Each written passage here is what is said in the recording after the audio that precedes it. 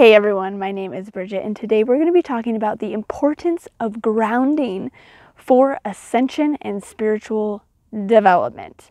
Now, I'm here in gorgeous Joshua Tree, California. I totally get it now. I hadn't been here before, and the energy is off the hook. The rocks are pretty much just quartz crystal and iron and other stuff, and it's just spectacular. So I thought I would get out on the land to be talking about grounding right now. And the thing is we're talking about grounding, right? But how does that correlate to ascension? Because you're like, if I'm more grounded and anchored, then how am I supposed to go up? Because doesn't ascension mean up, right? And so I wanted to go over this concept a bit and then also give some techniques and tips for grounding itself, but to understand why. Because, you know, it's like, oh, it's important to ground and be on earth, but it's like, well, why? Because everything else is saying, one, maybe I don't want to be here, and also isn't just being spiritually high and freaking out there what we're going for. So I want to talk about that. So first and foremost, let's get into this. I'm taking off my shoes for this one because we're really doing this. I'm not just talking about, say right now, being barefoot on the ground. Yes, that is a part of grounding, absolutely necessary and a wonderful way to do it. Begins to lower inflammation, all kinds of amazing health benefits. But we're talking about the real juicy stuff. And so the first thing to realize, which is a very powerful Hermetic teaching, is that as above, so below. We've all heard that, right? And so as above, so below. And so we have to realize that our bodies are freaking spaceships. They are made for enlightenment. They're made for full activation. We are made to be full free energy devices. We are powerful. Our vessels are seriously like those Marvel comic movies. They're like superhuman suits, all right? And it's just a matter of learning how to use it. And I understand that Earth, the life here on this beautiful Earth, can be challenging. I get that very much so, and that's one of the reasons that I think a lot of us have gone out and kind of checked out in many ways at different times in our life, is just for survival mechanism. Okay, I get that. And I understand that a lot of us have had off-planet lives. Woo! I don't know what I'm doing. This is just fun being on a selfie stick. We've had these off-planet lives. And so again, it's comfortable to be out there. It's comfortable to be, say, in these higher frequencies. I totally get that. Now, the thing is, we came here to be here, and we came here to be on Earth, so I always reiterate that. But the thing is, additionally, in this idea of ascension, is that we also, it's very important that as high as we go up, that we go equally down. We don't just have 7 chakras. That is one system. There's many different systems which talk about the different energies in the body and the different energies within, above the crown and below the feet, that go into Earth, that are a part of our personal chakra systems. So when we neglect, say, our lower chakras, not only are we neglecting, say, you know, solar plexus and our other friends here, sacral and beyond, we're neglecting all of the chakras that go all the way down our legs, into the feet, in through our feet, and down into the earth. And this is all part of a prime energy sourcing system. So one of the ways that we're sourced is absolutely from the heavens, from above, and it's incredible the amount of energy and downloads and the connection to our higher self and the higher spiritual realms that can take place from above our head. So yes, it's very important, but if we just go up, we become destabilized. That's not how we were designed to do it. We were designed as each level that we go up, we go down a level. Each level we go up, we go down a level, and that creates major balance. That creates major balance not only in the energy systems, but in our ability to navigate spiritual realms. Because as you go higher, there's a lot of complexity, and we need to be anchored and also have the source of Earth. And Earth, Mother Earth, is amazing. There's actually nothing scary about Earth herself, and she has so much to give us. There is so much love and so much connection that can be had by sourcing from the earth itself.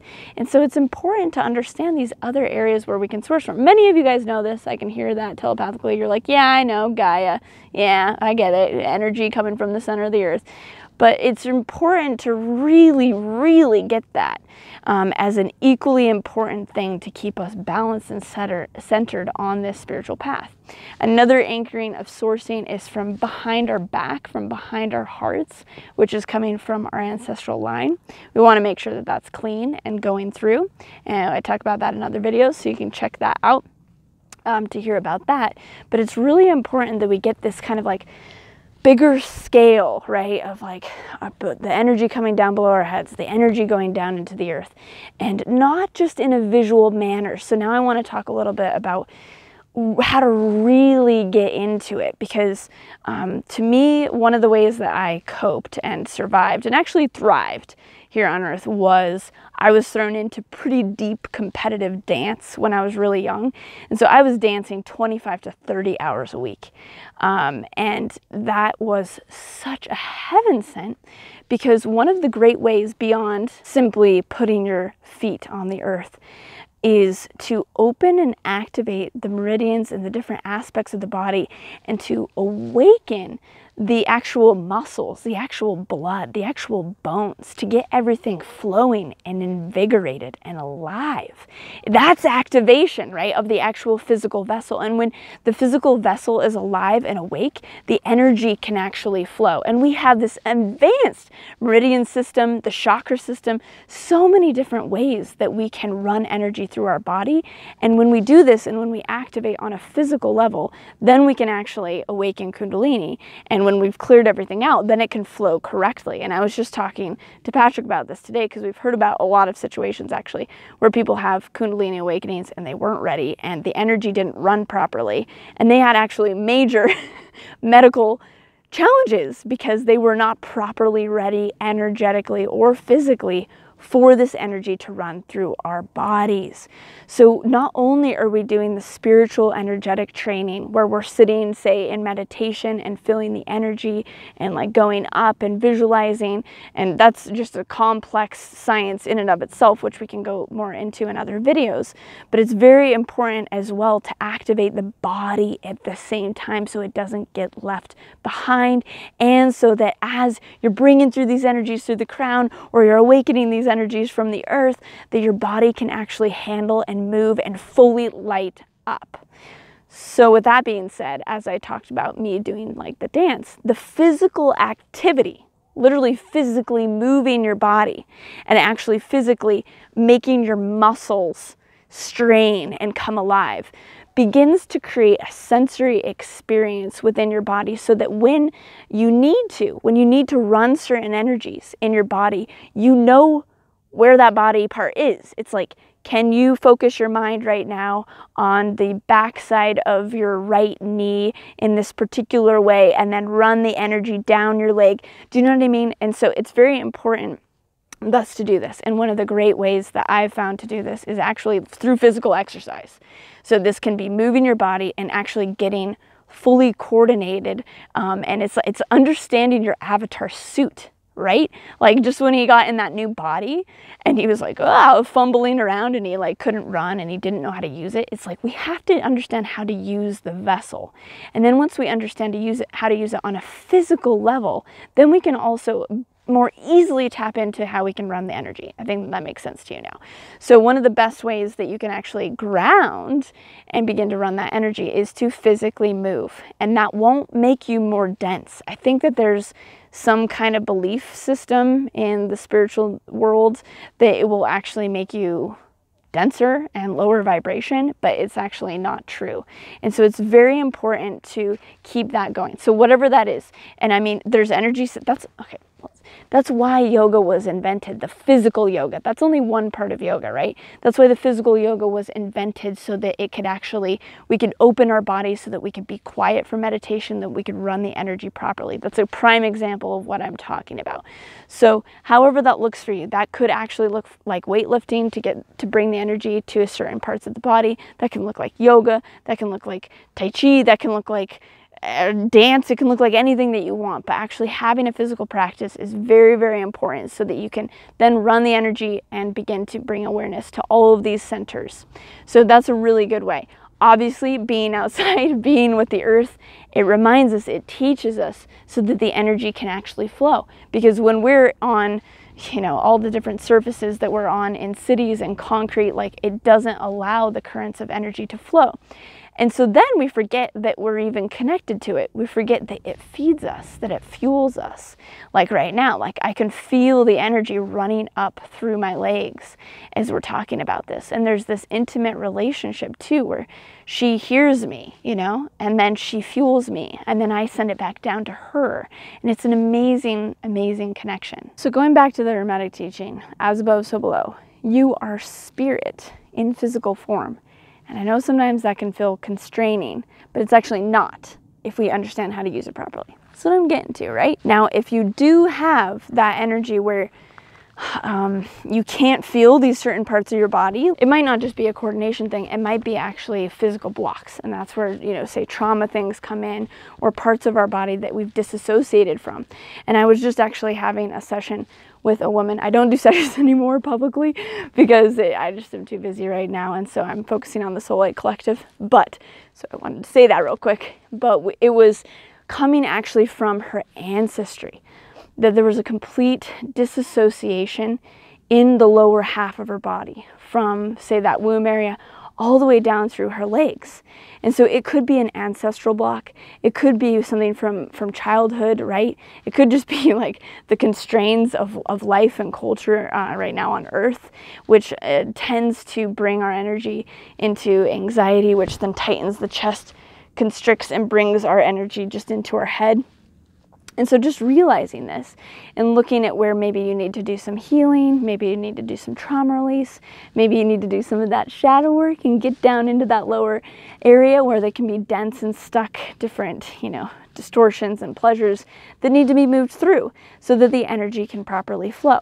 And the lower chakras have such amazing potency and empowerment, and it's like the driving energetic force to do so much other energetic stuff that we need to do. So it's very important to go into those lower centers, and the more that you do it, the more comfortable you will feel here on Earth. Like I promise, like I swear, the more that I go into my body, the more that I go into these lower chakras, lower centers, the more that I ground and connect with Earth, the more vital, the more alive I become. And this is a critical part of Ascension. And so it's not just about going out. And I know that there's also the uncomfortability, like being on Earth because you're a starseed and you're empathic and stuff. Don't let that be an excuse. You came here, so you know that you can do it. You can handle it. It's your gifts. Figure out how to use your superpower. Go watch some of those Marvel movies. See how they do it. You know what I mean? They have to figure out these things for themselves as well. And so it's that. Think of yourself as a superhuman. And it's such an honor to be in this physical body and to have this vessel. There's so many things that we get to experience that other spiritual beings can't experience. And so pay attention to that. And if for some reason too, there is this, I don't want to be here, I don't want to be here, think about it this way, that different negative entities can also kind of creep in when you're not home. So it's important to be home in your own body so that you're not getting these other influences. So when you're out, that other energy or those thought forms or those certain frequencies can start to stream through you, which then can feel really uncomfortable, which then can make you want to go out more. So it's important to check in on that as well. So this has been kind of a long rant. So I'm going to close up here in a second, but we're just going to take little walk around because this is so cool. I'll show you some of the views. We've been skipping around on these rocks, which has been so fun, and it's really fulfilled my inner child. And let me take you over here because this is really cool. And so yeah, comment below to let me know what you think of this. It might be that you already know it. It might be new to you. I would love to hear your feedback, what helps you ground. There's so many other ways. I have a whole video on grounding that goes very deep into the energetic stuff, so please go watch that. It's really, really interesting. My soul embodiment meditation is down below, which was actually originally created as a grounding meditation. So I suggest going and checking that out as well. And I just really love you guys, and I appreciate you so much. And let's be in our bodies and be excited to be on Earth together, and then clean up any issues we have so that all the energy can flow, so that we're like on track for ascension and spiritual development. So I'm going to do one little pan here, and I'm going to close out. Look at this. So cool. Yes. In these kind of places, when we're open, when our vessels are open, it can just receive so much energy. It's really fun. Okay, I'm gonna stop talking now. But I love you guys very much, and wishing you a wonderful day. If you like videos like this, be sure to like, be sure to subscribe, be sure to hit the bell button so you get notifications every time I do new videos. Check me out on Instagram, and I will see you soon with another video.